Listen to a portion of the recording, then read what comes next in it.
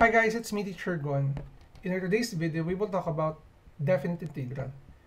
This is the first video na gagawin natin yung topic na definite integration kasi ang karamihan ng mga videos natin ay nakafocus sa indefinite integral. So without further ado, let's do this topic.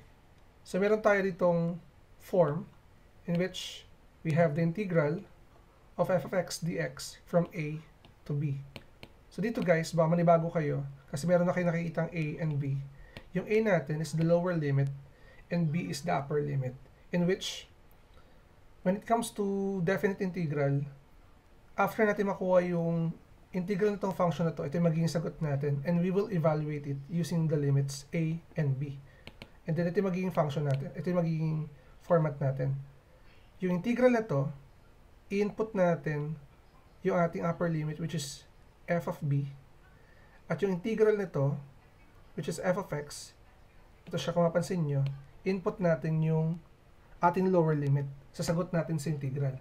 So para mas maintindihan nyo yung ibig ko sabihin, let's have example number 1. In number 1, as you can see, kung mag-focus lang tayo dito, to integrate that, gagamitin natin yung power rule. Remember, sa power rule natin, meron tayong x raised to n dx. Kapag kinuha mo yung integral nito, it will give you x raised to n plus 1 over n plus 1 plus c. Siya nga pala guys, baka manibago din kayo na wala na tayong arbitrary constant para sa definite integral. Okay? So let's start with item number 1. For number 1, we have the integral of x dx from 2 to 4. Yung ating lower limit is 2, yung ating upper limit is 4. So, gagawin natin dito, we have x raised to 1 plus 1, dahil meron tayo dito invisible 1 as an exponent, over 1 plus 1, following this pattern. And then, lagyan natin dito, lower limit of 2, upper limit of 4. So, gagawin natin dito guys, simplify natin to, it will give us x raised to 2 over 2. Lagyan natin ating limits, we have 2 to 4. So, after natin makuha yung integral nitong given function natin, evaluate na natin guys. So, what will happen is, we will follow the format. Nadandahanin ko lang guys para hindi kayo malito. We will follow this format, in which, kunin natin to, we have x squared over 2, tapos, minus x squared over 2. Ganito yung mangyayari guys. Yung ating upper limit ay i-input natin dito. Yung ating lower limit ay magiging input nito. So let's simplify and evaluate this. So we have now 4 squared over 2 minus 2 squared over 2. When we simplify them, it will give us 16 over 2 minus 4 over 2. Kapag tinuloy natin to, ito ay magiging 8 minus 2. Okay? And finally, yung sagot natin for this is simply 6. Ganun siya kasimple guys. Medyo magulo para sa mga baguhan, para sa definite integral, pero once na master niyo yung basics na to, yung step-by-step process na to, hindi na kayo mahihirapan dito. First, ano muna tayo, recall muna natin. Kunin muna natin yung integral nito. Then after that, we will evaluate it using the upper limit and the lower limit. So let's continue. For item number 2, we are given here the integral of x cubed dx with the lower limit of 2, upper limit of 4. So, kunin natin yung ating integral gamit yung power rule. So, what will happen is that we will have here x cubed plus 1 over 3 plus 1 from 2 to 4. So, simplify lang natin. As you can see, ito ay magiging x to the 4th power over 4. And I think we're ready to evaluate this. Okay? Evaluate natin, in which x to the 4th power over 2 minus x to the 4th power, sorry, this is 4 over 4. Again, let me remind you na input natin dito yung ating upper limit at dito naman mapupunta yung ating lower limit. So what will happen is that it will become 4 raised to the 4th power over 4 minus 2 to the 4th power over 4. So, pasimple natin ng konti guys. Alam naman natin na we can simplify this by eliminating 4 at yung isa nito, mag-minus tayo ng 1, magiging 3 na lang siya. So, we can have 4 cube na lang. Okay? Kasi 4 raised to 1 to guys, 4 raised to 1. We have 4 cube. At para naman dito, we have minus, ito natin lagay sa baba. We have 4 cube minus itong 2 to the 4th power natin, itong 4 natin, is actually, yung 4 natin guys, ano siya eh, 4 is equal to 2 squared.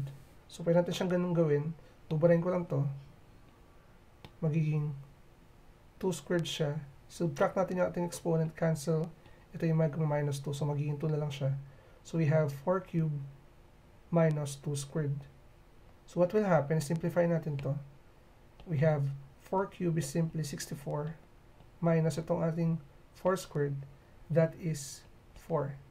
And finally, subtracting these numbers, we can have 60 as our answer. Ganun lang siya kasimple guys. Now, let's move on with item number 3. For item number 3, medyo mahaba pero kaya naman natin makuha yung integral na to. Una, we have here the integral of x cubed, 8x cubed plus 3x squared plus 6x dx with the lower limit of 2 and upper limit of 3. Now, kung natin yung kanyang definite integral, so what will happen, diretso na natin guys ha. Since meron tayong constant 8 dito, ilabas natin yung 8. Okay? Tapos, integral of x cubed dx plus, wait lang, may kulang tayo. Meron dapat tayo ditong upper limit na 3 saka lower limit na 2. Tapos, x cubed dx. And then, dito naman, plus 3, ilabas natin yung constant. And coefficient, we have 3 to 2, or 2 to 3, x squared dx plus 6 from 2 to 3 x dx. Okay, so kunin natin kanyang integral. So what will happen here, ay ito, dito na tayo maglagay. Yung 8 natin, ay dito na tayo sa next na to. Yung ating 8 times, focus tayo rito, we have this one, x cubed plus 1 over 3 plus 1. And then, plus, ito naman, 3 times x squared, focus tayo dito, plus 1 over 2 plus 1. Plus 6 times x raised to 1, meron tayong invisible 1 dito, plus 1 over 1 plus 1. Tapos, i-group lang natin to. Lagyan natin dito ng lower limit na 2, upper limit na 3. So, simplify natin to guys. Medyo mahaba na ating solution kasi kinumpleto ko pala siya guys. So, dito, alam naman natin na ito ay maging 8 times x to the 4th power over 4 plus 3 times x cubed over 3 plus 6 x squared over 2. Okay?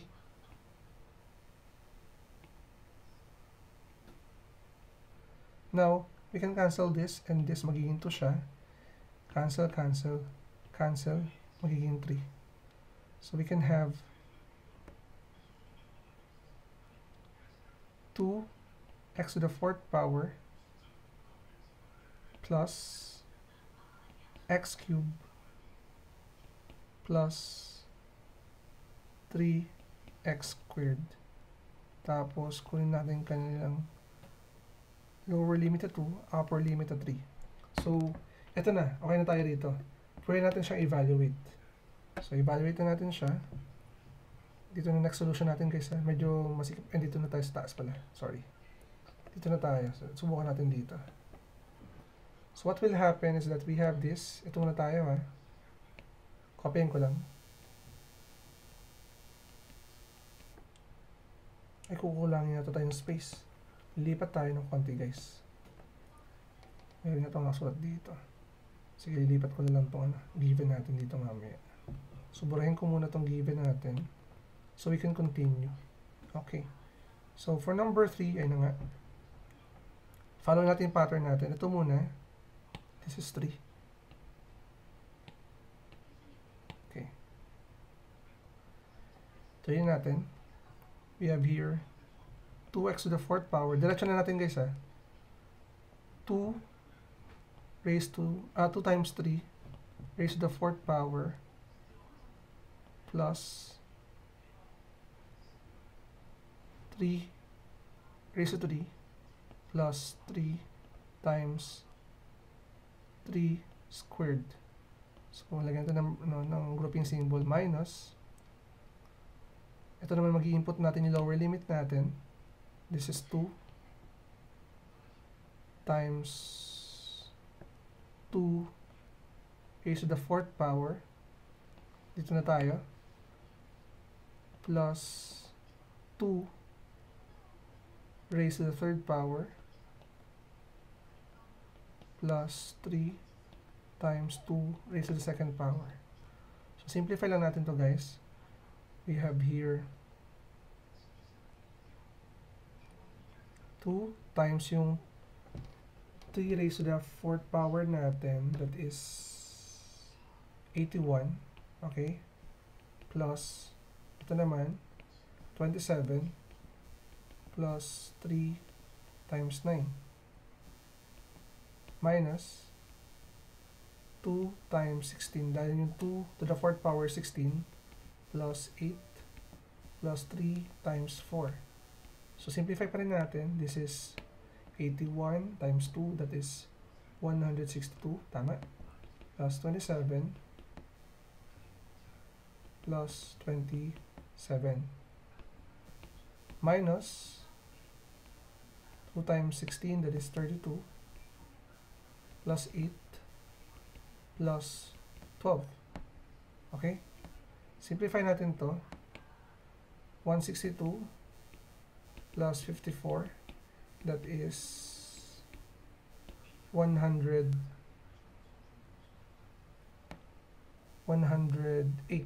So we have here 108 minus ito naman 32 plus plus 8 is 40 plus 52, that is plus 12, that is minus 52. So all we need to do is to subtract 108 by 52. So we have here 6, magiging 10 to, magiging 0. So we have here 56. So our answer here is simply 56. Ito yung mismo sagot natin guys. Okay? So hanggang number 3 na lang muna tayo. We will upload our next example gamit yung next video gamit yung 4th example natin kanina. So I hope guys nakuha nyo yung step-by-step process on how to do definite integral. So if you're new to my channel, don't forget to like and subscribe at i-hit na rin yung bell button for you to be updated sa ating latest uploads. Again, it's me, Teacher Gon. Maraming salamat. Bye-bye!